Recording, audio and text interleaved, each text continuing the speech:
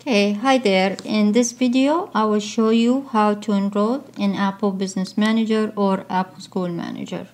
So to do that, you need to go to business.apple.com.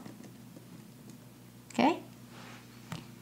Now in here, you don't have a login yet, so you need to click on here, enroll now. And so the information is gonna need the information about your organization first. So it's gonna the organization name and the DUNS number. If you have a DUNS number, you need to enter it in here, and this has to match what you have your organization name under Duns and Bradstreet. If you do not have a DUNS number, I will show you later on how to create one. Then you enter your business phone number and the website. Going down in here, this is the details about you. So it's gonna have your email address, your company email, and all those information and your role. And you need to provide a verification contact.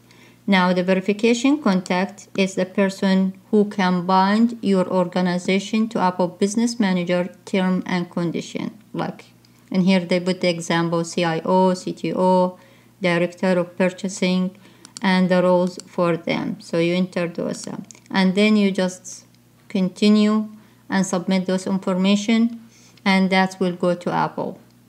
Now going back, what is the DUNS number? The DUNS number nothing to do with Apple directly. So if we said you open a browser, if you want to know what the DUNS number is and how to create it, just search for DUNS.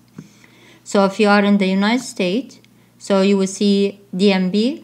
So this is Duns and Bradstreet. You click on it. Here you can request a DUNS number, and to know what is the DUNS number, if you go in here, this is more information you read about it. And then I think it will take maybe 5 days within Duns and Bradstreet to create a DUNS number for you. And then whenever you're ready, you can go to the Apple Business Manager login to provide those information and submit it. And when it's go to Apple, it could take between 3 to 5 days. You can call them to check for status for it. And then after they do verify the contact and everything, then they will approve your application. And see, this is simple and easy. If you have any question, just let me know on the comment below. And if you like this tutorial, just subscribe. Thank you and have a good day. Bye-bye.